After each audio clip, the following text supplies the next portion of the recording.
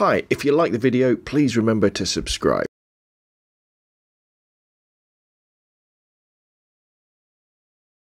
Hi, I'm Rob from robnunphoto.com, and in today's video we're going to be looking at how to make screencast videos.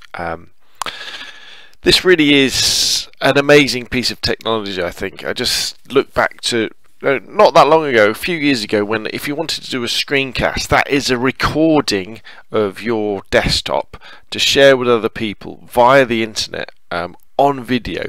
It was always a bit of a nightmare thing to do. You needed fast processors, lots of memory, programs that would just capture like a section of the screen. But these days, you know, where we've got laptops and computers, they've got fast processors, loads of memory, high definition screens, we've got bandwidth galore, we've got you can I think back to the YouTube limitations of only being able to upload, I think it was 100 megabyte was the biggest, 100 megabytes in 10 minutes. I think that was the biggest videos you could upload, where now you can have hours and hours long tutorials where people can share their desktop with whatever they're doing. And anyway, this video is just all about showing how you can do that.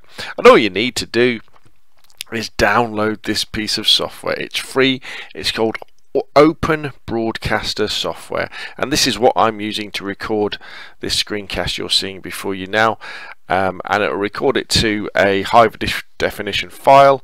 In fact, the type of file is a MP4, and it does it incredibly easy and very simply, and it works, and it's free. So go to obsproject.com, download and install the program, and then fire it up, and then you'll see something like this. Now this is going to look a bit odd when I flick over to it, because there's going to be things going on in the screen, because although I'm telling you about OBS software, the OBS to make a screencast for display on YouTube or wherever you like, obviously I'm recording one at the same time, so we've got this feedback loop effect when we actually look at OBS.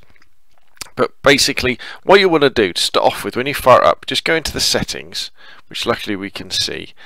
All this stuff is normal. So in encoding, you're going to be using X264, CBR, maximum bitrate 1000. Audio encoding, AAC 48 kilohertz. This all works great. Bitrate 128, channel stereo. Don't worry about the file size. The file sizes are pretty small.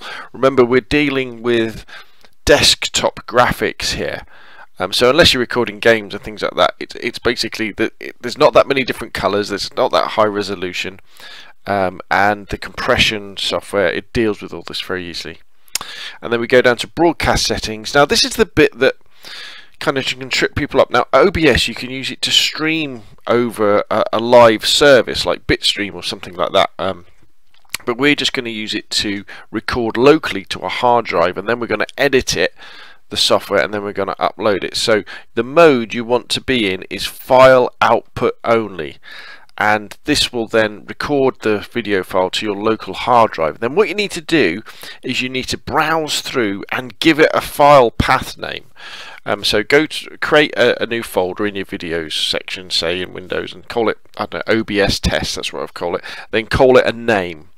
And then whenever you create a new file, you could create a new name if you want, but I tend to leave it with what it is, and it just doesn't overwrite it. It just adds like 1 or 2 to the back of it, a 3, 4, etc., and then I just go on from there. And then if we go down to video, I'm not going to save anything. No.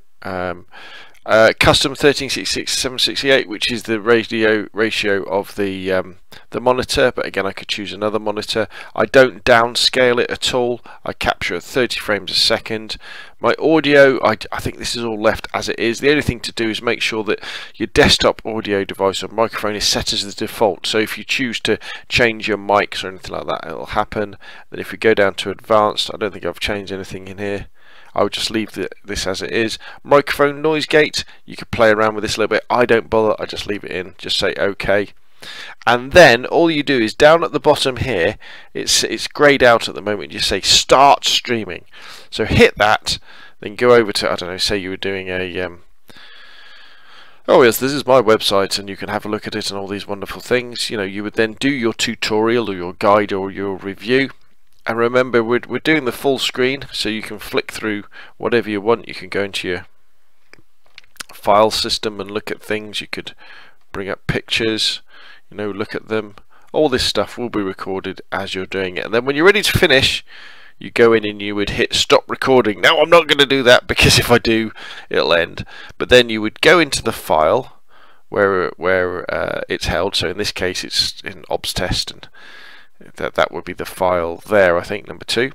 And then you just open it up in something like Windows Movie Maker. Here's one that I've made earlier where you can see a screencast here. Let me just turn the volume down on this though. And remember, Windows Movie Maker 2012 edition, completely free. But you can see this is a screencast that I've done earlier on today.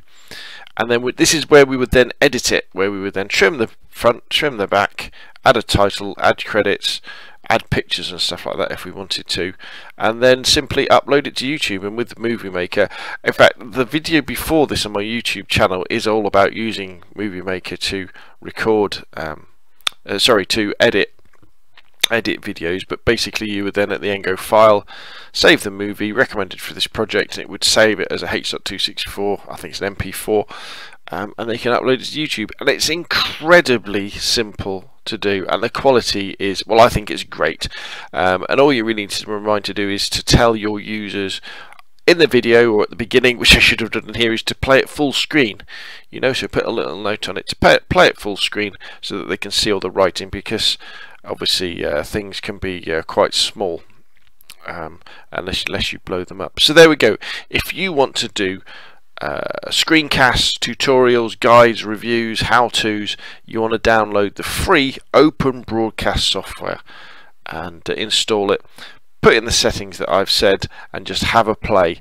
Record it locally to your hard drive, then edit it in something like Windows Movie Maker, upload it, and you'll be amazed at what you can do, how good it is, and all of a sudden we can share what we know, or what we don't, with the rest of the world. My name's Rob from robnunphoto.com. If you like the video, please subscribe to the channel, or like it, and then we'll be done. And that's me done for now. Thanks.